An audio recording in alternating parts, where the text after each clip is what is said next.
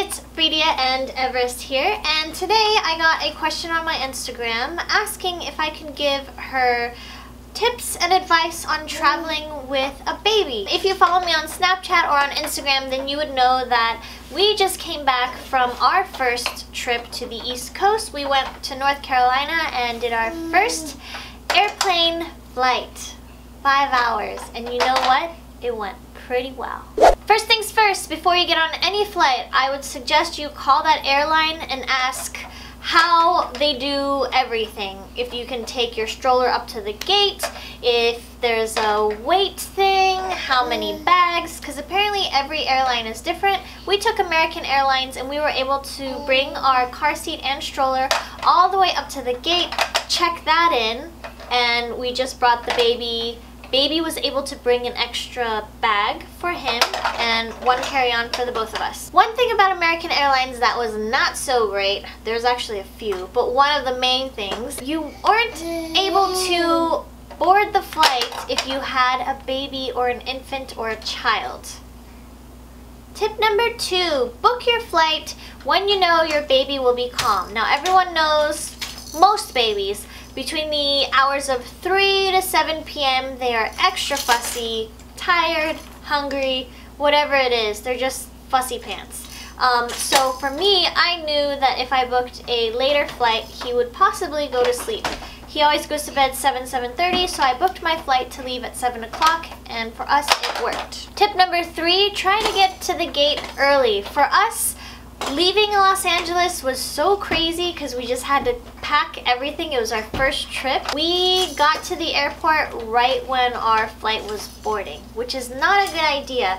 If you get there early, like we did on our way back, you're able to see if they have like a full row for you guys to take, because usually they do, and that's what happened with us actually. Luckily, on the way there and on the way back, they gave us a whole 3-seater, so it was me, the baby, and the husband.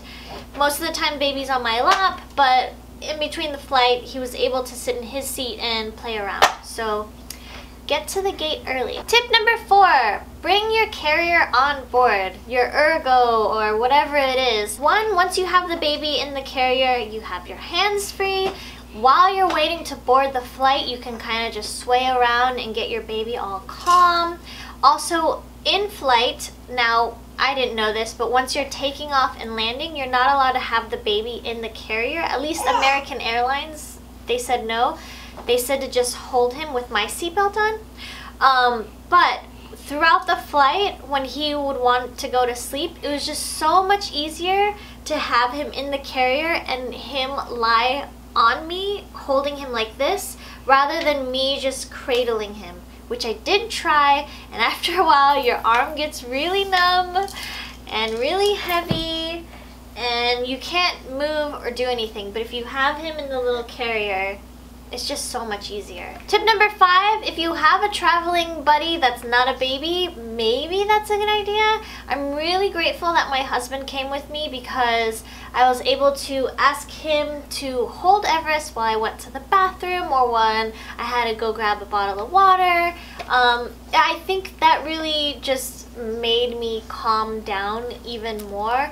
If it was me alone on my very first trip, I don't know, I think I would have been a little bit more stressed, but because I had my husband around, I think I was a little bit more at ease. Which brings me to the next advice, is try not to stress. I know it's really hard, but babies, infants, they can read off of you, and if you're stressed, that's gonna make them stressed or disappointed. At least that's what I read. So the whole time I was just trying to keep my cool. At the end of the day, if we get from one destination to the other in one full piece, then we did our job. So I don't know, I wasn't trying to stress about everything in between. Next tip is just make sure you have his diaper or anything you need that you're able to just like grab out of your bag, not store it up on top, maybe put it down underneath.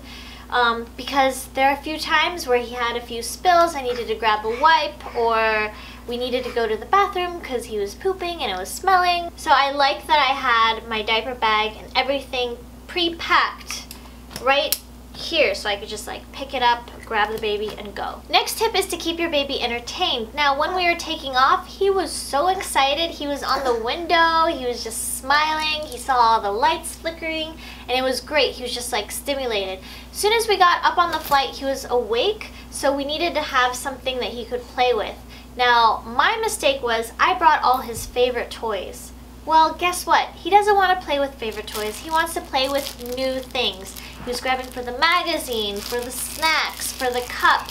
Those plastic cups though did help. My friend suggested to go to either Target or Toys R Us, and they have like $1 to $3 corner. Go there and just buy some trinkets, maybe a book, a sticker book, a few new toys, and bring that on the flight. I thought that was really smart because it is true. Once you give or show the baby a new toy to play with, you can probably keep him preoccupied for 30 minutes to an hour. Another thing I did was I pre-packed a little bit of some infant snacks, which were like the little yogurt, dry, frozen cubes that dissolve, not cubes, little circles that dissolve in the baby's mouth. I also had some baby biscuits. These were new. I tried them the night before just to see, but I did bring them on flight, and that kept him preoccupied for a little bit because if he was starting to get a little like, you know, I need to move or something, you just hand that to him, and he was just kind of playing with it in his mouth. So that really helped. Another friend of mine mentioned that if you bring your iPad and have the place where he can draw, that little notepad, that can keep him distracted. I tried that. Unfortunately, he was still too little to understand the whole concept, so that didn't work out. I just brought my iPad for nothing. Another big thing, for me at least, if you still nurse, then try to nurse as much as possible. As soon as we got up in the air, I nursed him. He was calm. He was almost dozing off. It was great. An hour into the flight, he was getting a little, you know, like I need to move around. I nursed him and he passed out. He was in the ergo on top of me for maybe like 3-4 hours. And then he woke up for the last hour and it was perfect. So nursing really calms the baby down. It really helped me. It also helps them when they're going up and down because of their ears. So if you don't nurse, make sure you bring your formula. I'm sure you can grab warm water or water up on the flight. For me, nursing helped a lot. Next tip is bring a clothes for the baby and for yourself. We did have a little accident where he peed on the side. It's a good thing we had an extra pair of pants. Also have something to change for the mom, at least a top, because you never know when there's going to be an accident. Since it was at night, I did put him in his PJs, but I made it a 2-piece just so that it's easier for me to change him in the airplane instead of doing the whole onesie and I have to take everything off type of thing. But whatever's easier for you, so just make sure the baby's comfy. It's actually cold up there, so have some socks, a light jacket, anything to keep him warm. A change of clothes always helps. The last tip is just have fun. You're getting to travel with your baby, which a lot of people, believe it or not, are not fortunate enough or don't even have the guts to do. I have so many friends that have babies that are just like, we can't go anywhere because we have a baby, which I think is untrue. Me, myself, my mom and dad were traveling with me as soon as I was born. We were traveling to Brazil and all around. Just enjoy it. Don't stress. If anyone says anything, don't worry about it. Let it go 1 year, out the other. Fortunately for us, we didn't have anyone say anything bad. We actually had a really nice comment on the way back. This one guy who was on the other side of our seats, as soon as we landed, he looked at us and he said, "Best traveling baby ever."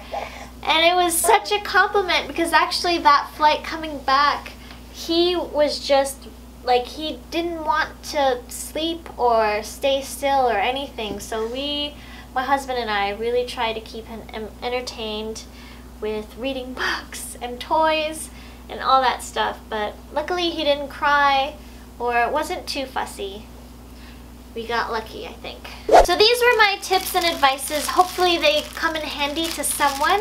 Hopefully you have a very safe, fun-filled, smooth, stressless travel? Thank you for your question, and thank you guys for watching. If you like this type of video, please thumbs up. If you have any other questions or comments, write them down below and I'll try to reply to them as much as I can.